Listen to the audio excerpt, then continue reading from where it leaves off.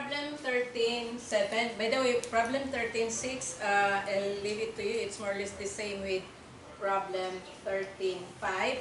But the only difference is it's a percentage. Percent amount of iron is required. So it is a combination of the titration process and gravimetry.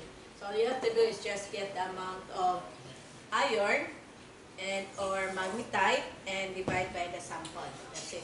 More or less the same with gravimetric analysis, but the process is tetrimetric. So that is tetrimetric gravimetry. Okay, 13.7. We are given here 100 ml of sample of brackish water. So when we say brackish water, it's salt water. But the salinity of a brackish water is less than the salinity of the salt water.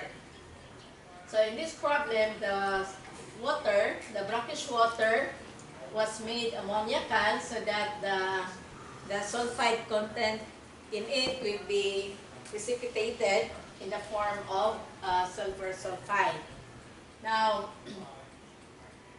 it was being, and the sulfide it contained was being titrated with 0.0231 molar of sulfur nitrate, and the volume needed to precipitate out the sulfide is 16.47 ml. Okay, so we are going to calculate the concentration of the hydrogen sulfide present in the water in the unit of ppm, parts per million. Okay, so we are given again for the given, the sample, the volume of the sample is 100 ml brackish water. So this sample contains a certain amount of the sulfide ion in the form of, we can determine it in the form of hydrogen sulfide. And it was, the precipitate actually is or the sulfide is being precipitated in the form of sulfur sulfide from the titrant sulfur nitrate with a concentration of 0.0231 molar with a volume of 16.47 ml.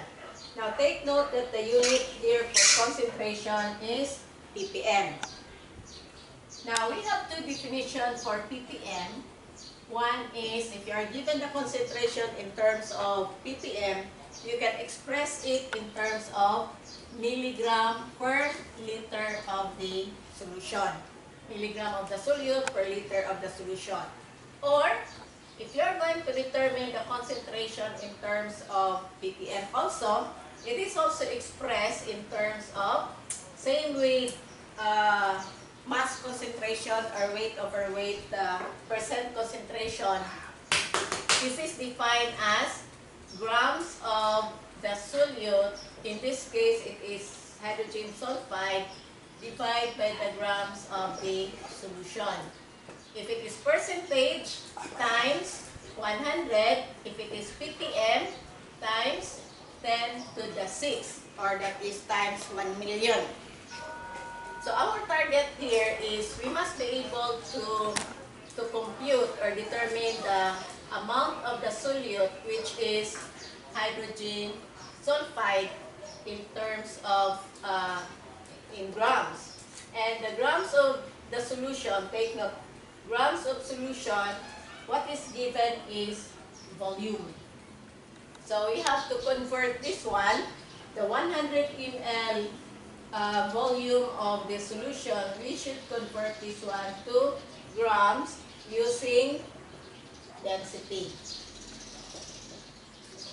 Density of water, because it's the content here is, there is just a small amount of salt, small amount of sulfide, but in general it's water. So we will use the density of the water, which is 1 gram per ml. Okay. So, to solve for the amount of hydrogen sulfide, so we will make use of the titrant sulfur nitrate with this concentration. So we have to solve for the number of moles of sulfur nitrate, and we are given the ionic equation of the reaction. We will use the stoichiometric relationship. So, compute first the moles of the titrant, which is sulfur nitrate, basing on its concentration given, 0.0231. So this is moles per liter. You multiply it with the volume that is in ml, so we can convert it to liters. But you can use ml, but this will be millimole. Okay, so that is 0.01647 liters. So therefore, the moles of sulfur nitrate is 0.0231 times 0.01647. That is 3.8046 times 10 to the negative 4 moles of sulfur nitrate. Okay. From here, using stoichiometry, then you would be able to solve for the grams of hydrogen sulfide. So I'll compute it directly. Grams of hydrogen sulfide will be equal to, from the moles of sulfur nitrate, you will have 3.8046 times 10 to the negative 4. This is moles of sulfur nitrate times. Take note that the equation given is ionic. So we have to get the ions from the compound. So if you have 1 mole of sulfur nitrate, so we'll be using the sulfur because that's the one involved in the ionic equation.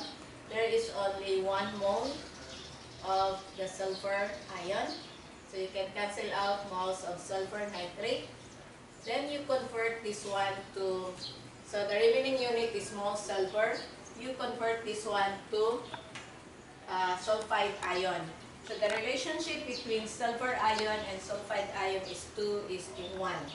So you have 1 mole of sulfide ion is to 2 moles of the sulfur ion. Cancel out the unit of mole sulfur ion.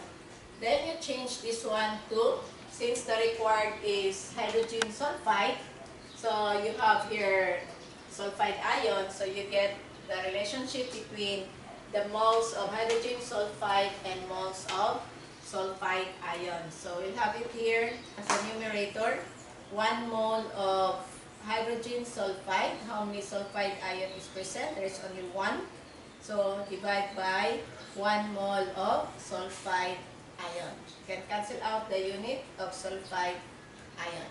Times, since we need to determine the number of grams, so you have to use the molar mass of hydrogen sulfide, but unfortunately the molar mass of hydrogen sulfide is not given, so we have to solve it or determine it.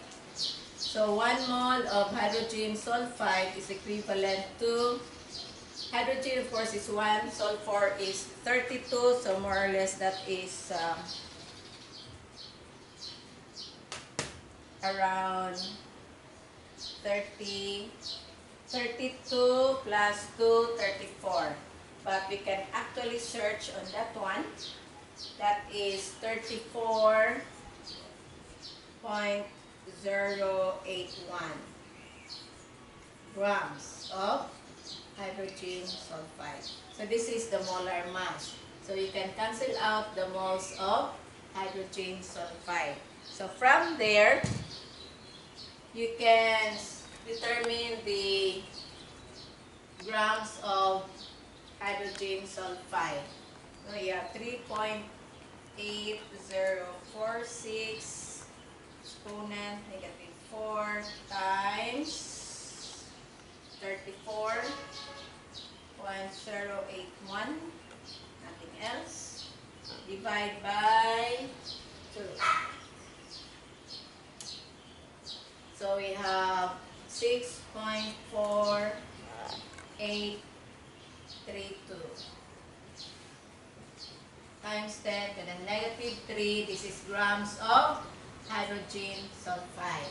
So we already have the amount of the solute, grams solute. So we have this value, 0.00648.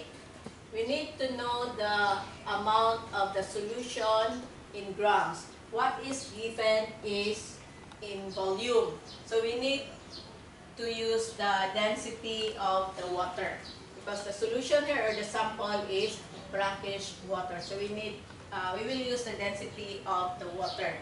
And we know that density of the water is 1 gram per ml. So you just compute the grams of sample, which is the solution, water solution is equal to 100 ml.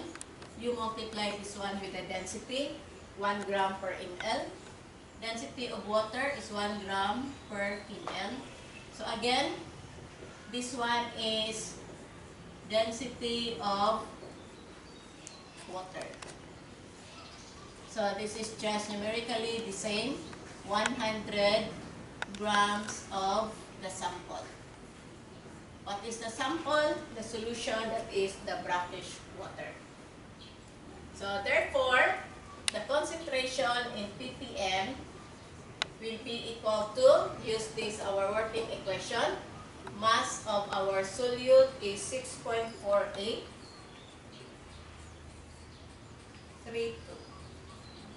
times 10 to the negative 3, that is grams, divide by the amount of our sample or the water solution or the brackish water, that is 100 grams. Then you multiply this by 1 million or 10 to the 6.